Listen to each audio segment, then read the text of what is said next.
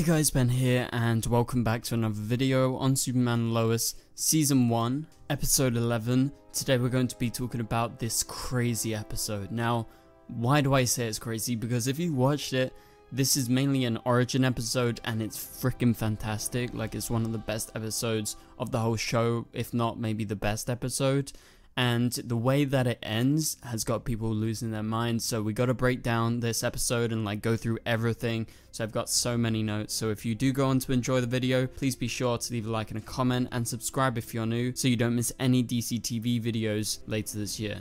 So we're not going to jump the gun and go to the crazy kind of revelations just yet. We're going to go through it bit by bit, chronologically, talk about every major point throughout this episode, what I thought about it, what it means for the future, and we can theorize about a lot of this stuff. I mean, that's basically what we do in these videos, so hopefully you go on to enjoy it and stick around for the whole video. So let's go ahead and start at the start. So Clark flashes back to when he created the Fortress of Solitude. So he throws a rock into the ground. He doesn't know what is going to happen. He's basically given up at this point, but that's when the fortress forms once the rock hits that ground. And so great CGI as always, and it was just fantastic to look at. And you had the cave being formed, and then Clark finally meets his Kryptonian father when he steps inside the Fortress of Solitude.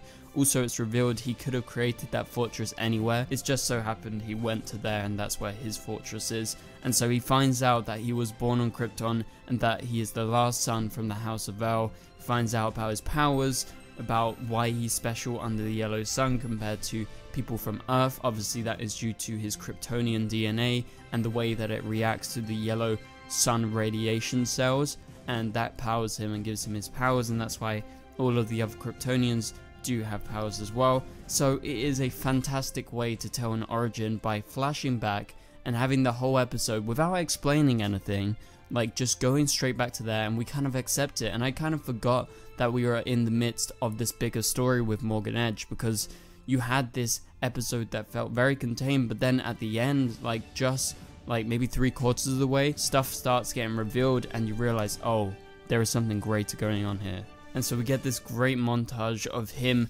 becoming older and him practicing and using his powers surrounding the Fortress of Solitude, like this one shot where he's running and then he turns into Superman, you know, Tyler Hoechlin does, and he shows up and then he flies and he seems really happy, and then he goes back to the fortress and he returns to his father and he wishes to enter or re-enter the normal world to become Earth's champion. And so it's at this point that Clark reunites with his mum. We saw this a couple of episodes back, I don't know, I think it was like 5 episodes ago, where we had some flashbacks to young Clark, and so he leaves his mum after his father dies. And so Clark finds out at this point, when he goes and he's like, oh, I need to see one last person, he finds out that Lana is in fact with Kyle, and so that sort of ties up that bow of what happened between them. And so Martha made Clark his Superman cape, and I thought that was a really cool moment, and I was like, of course she did it. And she talks about like how she had a dream, and you know, she had this premonition that she had to make this for him. And at this point Martha says, it's time for you to go save the world, Clark, and he goes to Metropolis. This is where he starts his new life, and so Clark becomes Superman for the first time.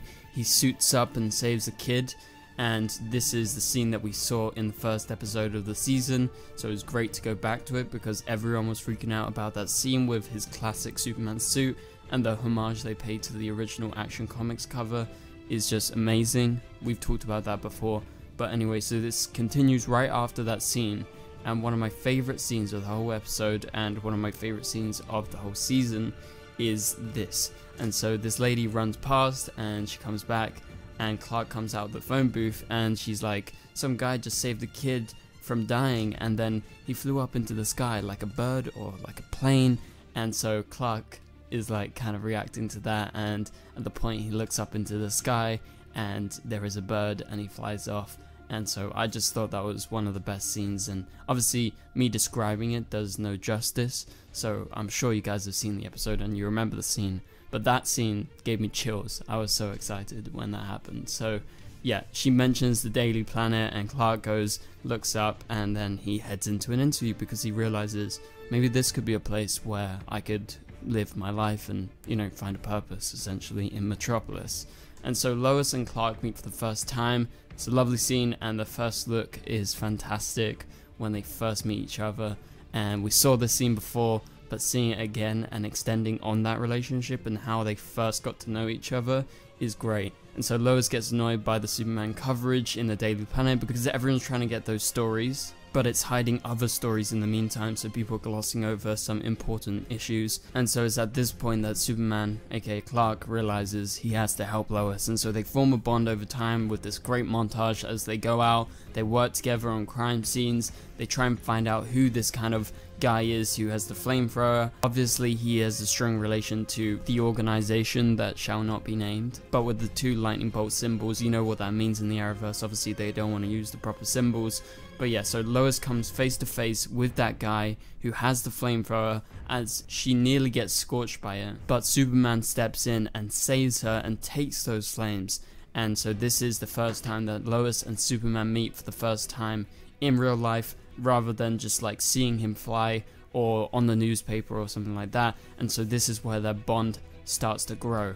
And obviously it grows beyond that when she realizes who Superman actually is, but we'll get to that in a minute. Okay, so Lois tases the guy, they stop him, and Superman does some Superman stuff, and it was fantastic, that scene with the 2 grenades, and he saves everyone, thinking on the spot really fast. Obviously whilst he's all doing this, he sports the classic Superman suit, and I love that suit, so I really like that we got to spend like half the episode with Tyler in that old suit. So Superman and Lois, they shake hands for the first time and they have a little chit chat just for 1 or 2 seconds, and the question about what he's called comes up, and Clark is like, you'll come up with a name. And then just right after that, a guy comes up behind Lois and asks who was that, and Lois answers Superman, and that was just a great moment as well. So okay, now this is really cool. They go into an interview scene at the Daily Planet, so Lois sits down for Superman, and this is the first time that anyone in the world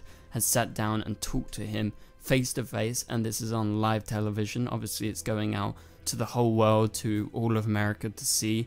And so she asks lots of questions about his origins, where he came from, how long has he been on Earth, like, is he American, like what's he been doing all this time? And he's a bit reluctant to reveal everything, but he does reveal he's from Krypton. He reveals he was sent here to be Earth's protector, and when asked what does Superman stand for, he says truth, justice, and Lois continues by saying the American way. Obviously that is the signature Superman slogan of what he stands for, and so that was a really nice moment. And then just as this happens, Lois's mic starts glitching out, and Lois reveals to her friend Janet, who is her friend and a producer at the Daily Planet, that she's in love with Clark.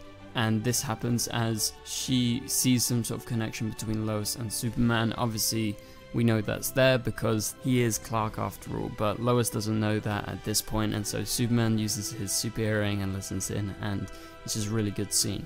And I like the way that they shot it. It was really cool with the 4:3 aspect ratio as well. Cutting to later, sometime in the next week or so, I would presume, Lois meets Clark's mum as they travel to Smallville, and obviously they didn't fly there, they went by car or whatever, it's pretty far away. However, Clark reveals that he is Superman at this point after Lois has met his mum for the first time, and Clark previously had like a mini conversation with his mum that this was the reason why he brought Lois out to Smallville. And so it's at this point where you get that revelation where Lois sees Clark flying into the sky for the first time, very similar to how Clark revealed that he was Superman to his sons at the start of this season. And so just like Fight Club, there's flashes of Morgan Edge popping up regularly. I thought that was an interesting signifier that something was going wrong, but you never understood what exactly it was throughout this episode. And like I said, they did such a good job absorbing all of us into the episode and into this specific origin story that we kind of forget we're in this greater story, and this is actually Morgan Edge orchestrating this whole episode so far. And so this is at the point that Superman finally wakes up from Edge's dream. He's using some sort of Kryptonian technology, and Edge at this point threatens his family, and he says that he's going to kill them if he doesn't submit to him and his plans. And so then we go back, and we're back in Smallville. You have Jordan and Sarah and also Jonathan. They have a little chat, and then finally you get the reveal that Jordan and Sarah are going to be together. This is something that they have led up to for quite a long time. Literally every single episode there's been little hints towards this actually happening, but now it finally is happening, and it feels right, it feels good. So, you know, I'm excited for that. We'll see what happens next. But Uncle Morgan pays a visit to the Kent family home as they think that Superman has returned, but it turns out Superman is not back, and it is Morgan Edge. And I really like that he said Uncle Morgan. I don't know, it was just very funny. And so you have Superboy versus Morgan, and I'm willing to bet that by the end of the season, maybe Jordan does get a superhero suit as he fights off against, say, Superman, who, spoiler alert, is going to turn evil. So let's go ahead and get into this. So you have Morgan actually confronting the Super family, and at this point Superman shows up. He is completely out of breath, he has got no energy at all, and Superman submits to Morgan and his plans, and he promises to do whatever he asks of him as long as Morgan spares his family. And obviously Lois is completely against this because she knows something terrible is going to happen if he listens to Edge. But Superman being Superman, he thinks of his family first, but it's having serious consequences because we go to Morgan's desert fortress of solitude, and it's at this point you see how it was built in the first place, with him pushing the stone down and then seeing his father and the way that he was treated when he was younger, and the way that he is expected to be on Earth is completely different and completely the opposite from how Kal-El was raised by his Kryptonian father, who is obviously a hologram as well. And there is lots of similarities, but they're on two complete opposite ends.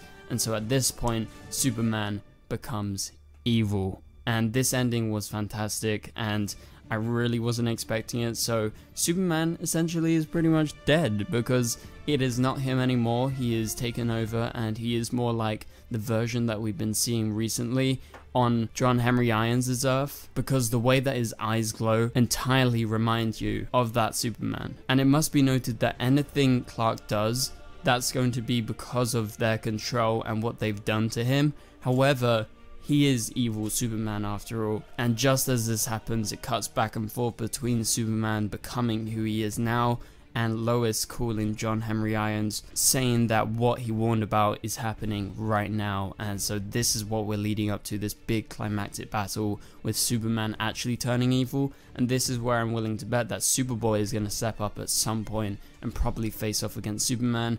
I'm sure I'll do a video on that sometime, maybe later this week, because I think that's a very interesting concept now that we don't have normal Superman, we have an evil version of him. So who is going to be the one, apart from Steel, that is going to stand up to Superman? So obviously Lois is going to be there the whole way, and I'm sure she's going to have some way to get through to Clark. However, I think Superboy is going to have to become Superboy. You know, I'm talking about Jonathan here, but just referring to him as Superboy because I feel like he is going to maybe make that transformation sometime soon. But that's about it for today's video, guys. Thank you guys so much for watching. If you did enjoy the video, please be sure to leave a like and a comment. Leaving a like really does help the video get spread around, and so lots of people can see it. Also subscribe and turn on notifications if you're new to not miss any videos. Obviously I'm going to have my Flash Godspeed trailer breakdown out later tomorrow, but for now you can watch my Flash review from last night by clicking on the top right corner of the screen, and I'll catch you guys later. Goodbye.